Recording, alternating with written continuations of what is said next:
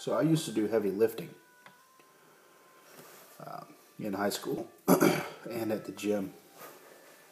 And my youth pastor also got into weightlifting a lot. He went from, I think, 150, 160, maybe 6 foot to like 240 something, ripped, sickening. It was like awesome. So he got me into working out, along with a few other characters. And I was playing baseball, riding a BMX bike, doing rollerblades, skateboards, playing basketball, soccer, golf, wanted to play football, got into playing football. So I started doing heavy lifting.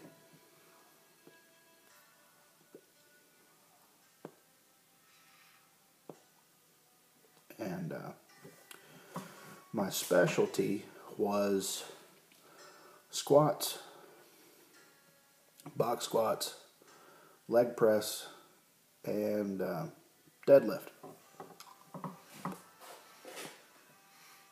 One day I think I had broken up with a girl. So I went to the gym to blow off some steam. I was real mad. So I think she had cheated on me. So I got as many weights as I thought that I could possibly do in my adrenaline pumped, angered state. Got the box and 2 spotters and proceeded to box squat 1,005 pounds. No, 1,015 pounds. And we were using, of course, Olympic style bars. Bent the bar.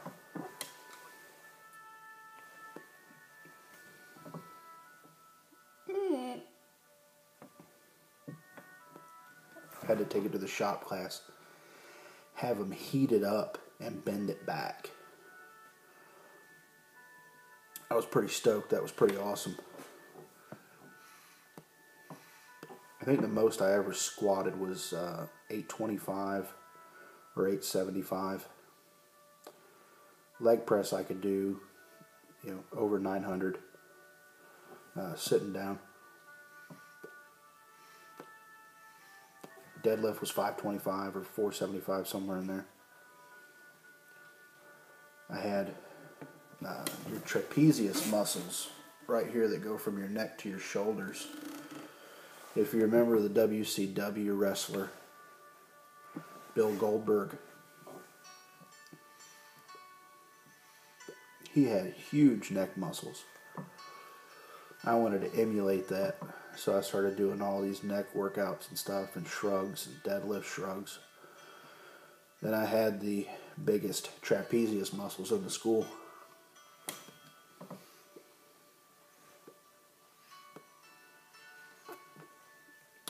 But we were having a deadlift contest one day, and one of the guys on the varsity football team was going against me.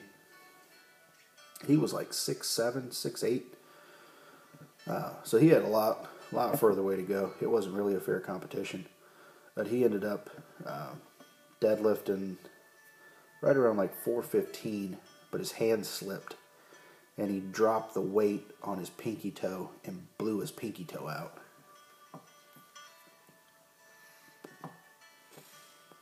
I know I shouldn't be laughing.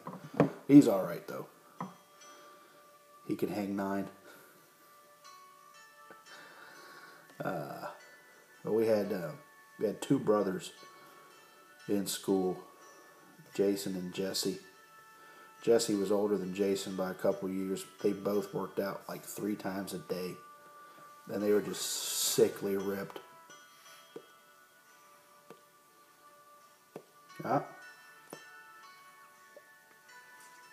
Bringing it back. So they they would always include me in these stupid contests of who could do the most crunches and who could do the most push-ups or sit-ups or something stupid that we got going and just overdid it. And I think 2 of us ended up puking.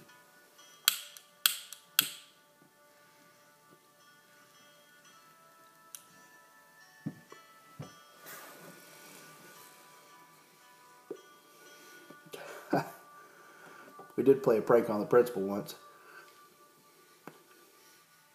He drove a S10 short box. He was also the football coach.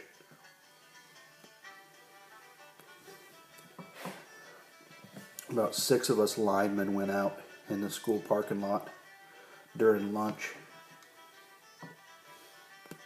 Picked the back end of his S10 up and spun it around in the parking spot.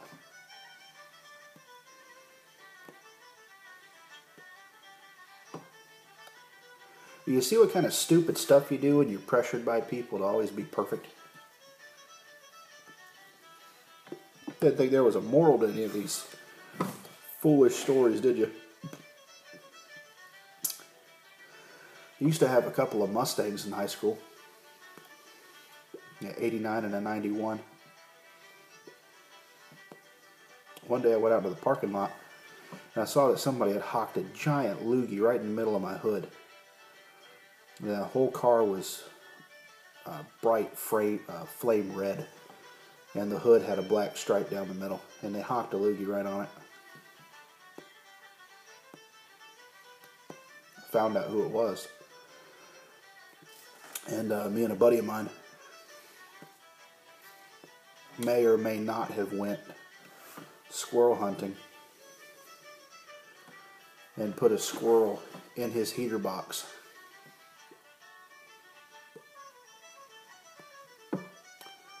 And I may or may not have put a dead raccoon on his muffler.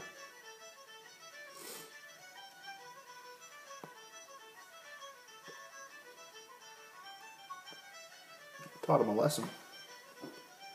Don't mess with me.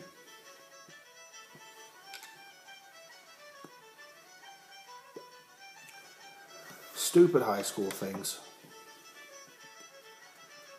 But Pipe Pastor, what you were saying. Preacher's kids who have all that pressure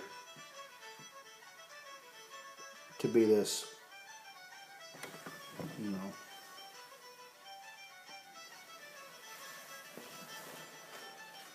holy angel, this faultless child. There's like a spotlight on you in every direction. The community's watching you. The church is watching you. Your parents are watching you. The school is watching you. Because as soon as they know that you're a preacher's kid,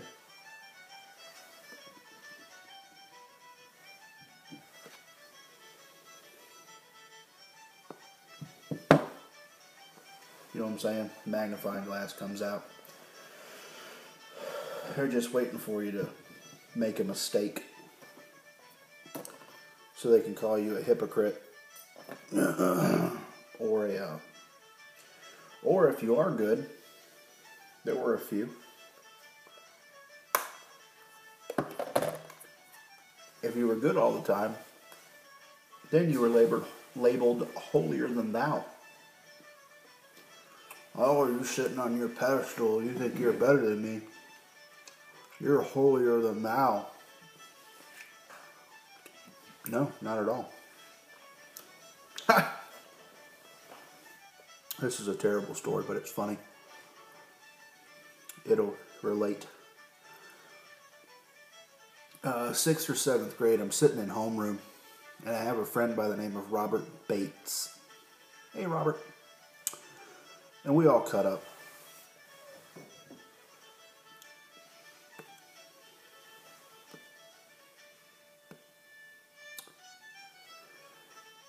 He was called to the office.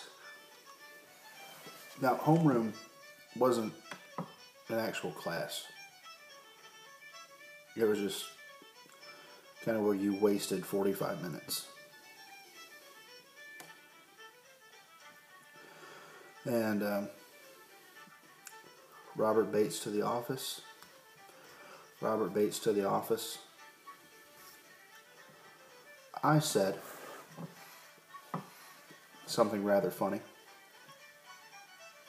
I thought, and everyone else thought.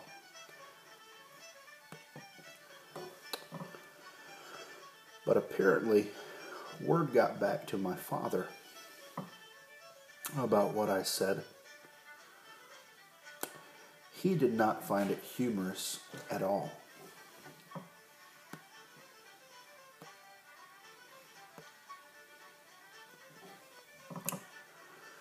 I said, Master Bates to the office, repeating what the intercom said.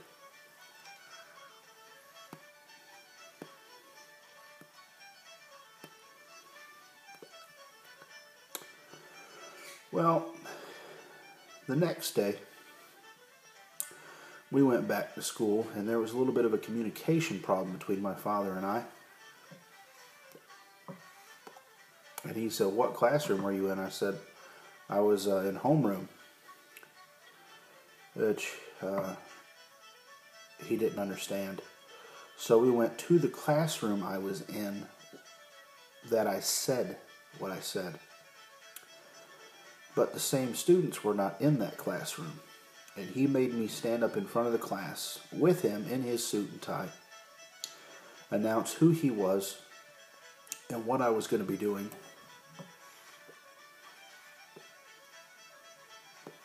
And he said, I am Pastor Wesley Duncan. And this is Brian, your classmate, and he has something to say. No amount of explaining could get me out of that situation. So here I am standing in front of my classmates in a totally different class, apologizing for my crude and vulgar language. And they're all looking around like, what? What are you talking about? You've never said anything. What's going on? Then after I apologized, he said, my son will never speak like that around you again. Have a good day. And left, leaving me to answer about 50 questions.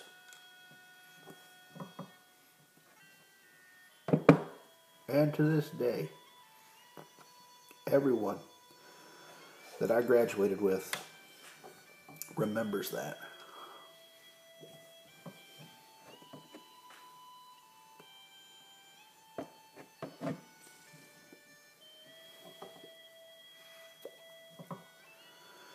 But it was rough, man. Growing up a pastor's kid, I did drugs.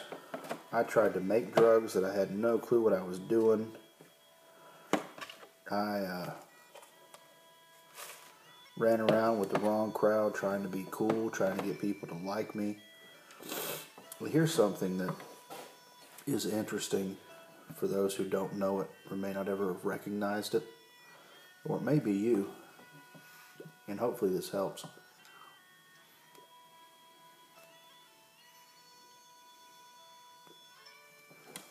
Some of the most foul and rotten people, vulgar and crass people in this world currently are Christians, are people who were Christians, because Christian means Christ-like, who were Christians at one point and either got bored or fell out of love with Christ and decided that they wanted to go into the, quote, secular world and try things out. See, there's a problem with that. Mainly because a person who has never believed in Jesus Christ and never confessed that they're making Jesus Christ the Lord of their life and that they believe that He died for their sins so that they can be redeemed from the curse of the law, saved from hell, and all that good stuff, that they, where was I going? So a person who's never made that confession and never believed that in their heart to be truth is walking in darkness.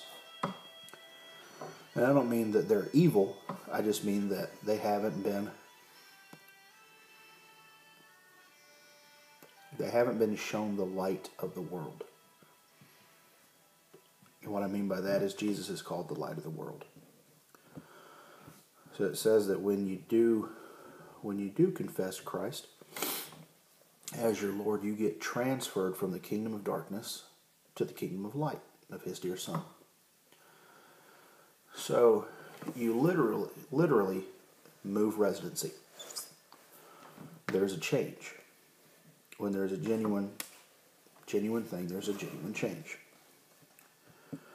So you have people that have come out of darkness into the light, either fall out of love or get bored or get misdirected, and they try and go back.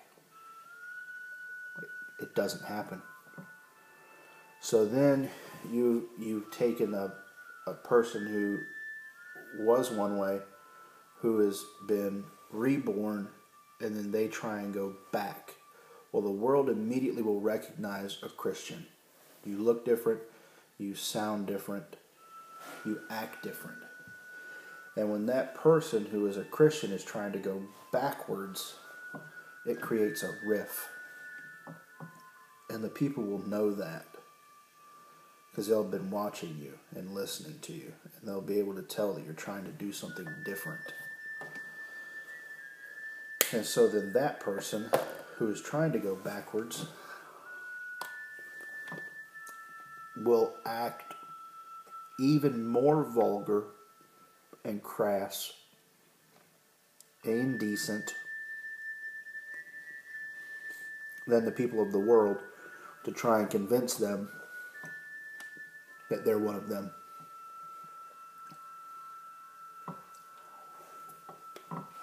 So, if that's you, and you recognize that, stop running, man. Stop running, lady. Come back. You know it doesn't feel right. It's like putting a right-handed glove on your left hand. No matter what you try, it's not going to feel right. And the running is just going to make you tired. Just stop. So that's what I was trying to do. I was trying to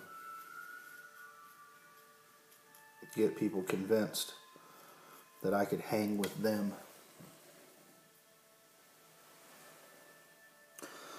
A lot of ash in this tobacco.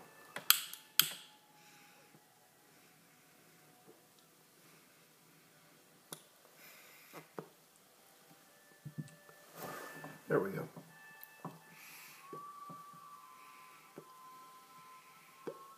So, I did a lot of stupid stuff trying to convince people that I was one of them. And it didn't matter. They knew better. I was trying to chop a tree down with a butter knife. It just wasn't happening. I just wish somebody would have told me sooner.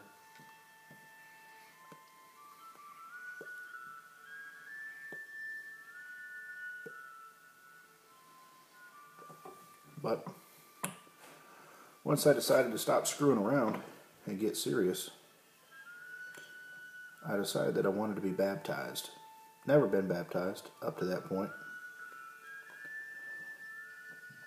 Man, what a change. Complete difference. Old man died. Going down. New man rose coming up.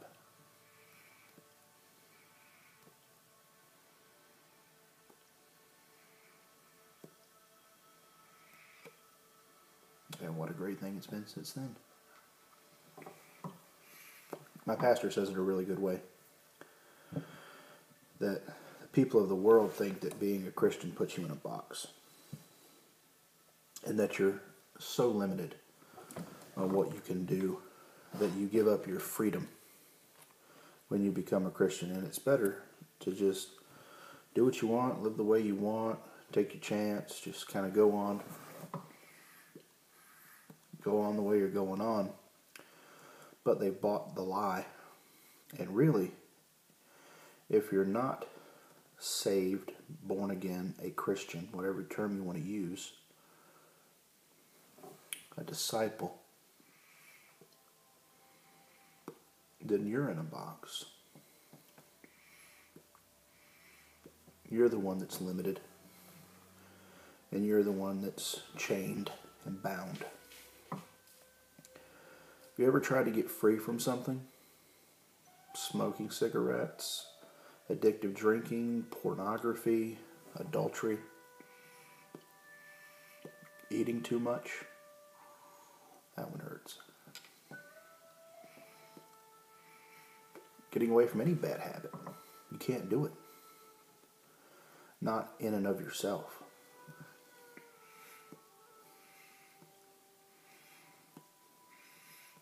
You need outside help. And by outside help, I don't mean somebody else. I mean someone else. One person.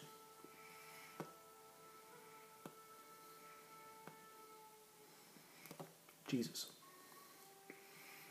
So, it's people who have realized that Christ gives them freedom and liberty. That those people are free, as it says.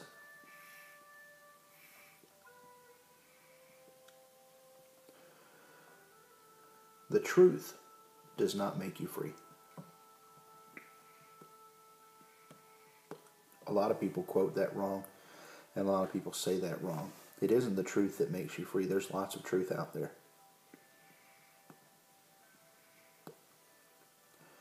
It's knowing the truth that makes you free.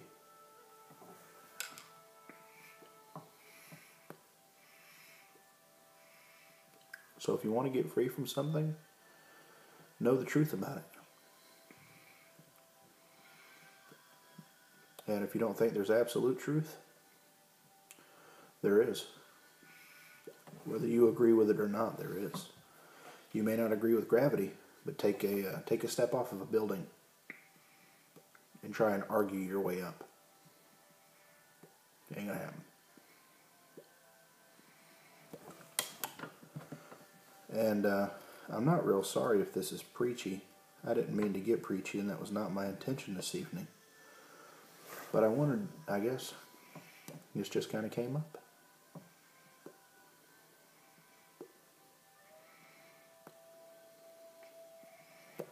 But I'm sharing this information out of love.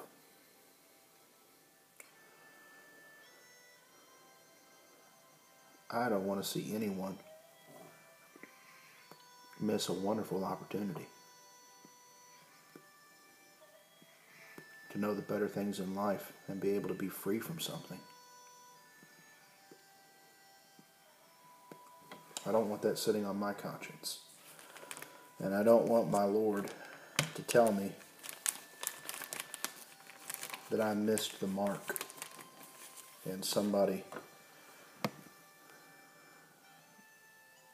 missed an opportunity because of me. So, I guess that's why I'm telling you. It's not so I can feel free from any kind of conviction. It's so that I can hopefully help someone get free from any kind of condemnation or shame or guilt and know that there is a better way.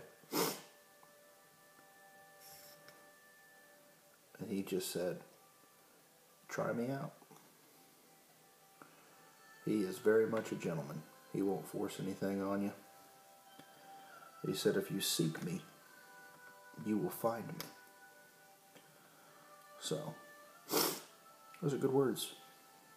If you're really looking for something, find Jesus. And whatever you're looking for, you'll find it in Him. So I hope that helps some people out. So with that, just about finished with the old La Roca. Hog leg. Excuse me.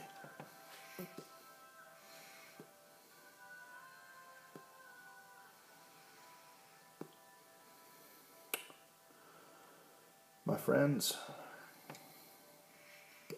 deep down inside, I do love you.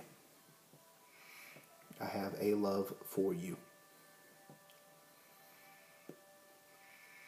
And I wish only the best for you in everything.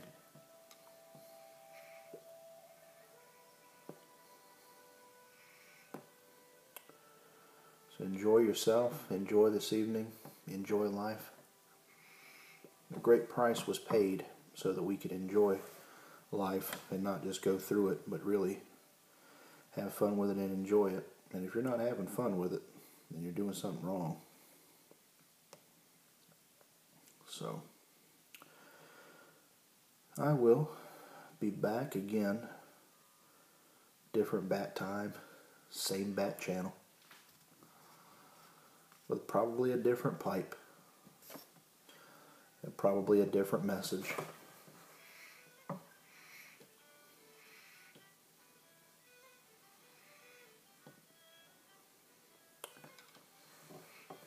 Have a great evening.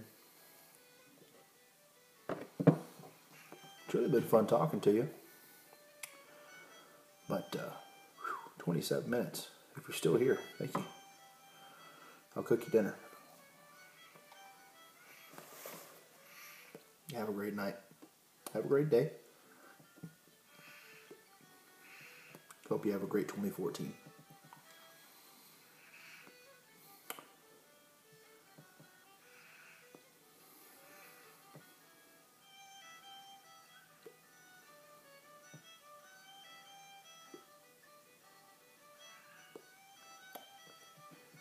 Via con Dios.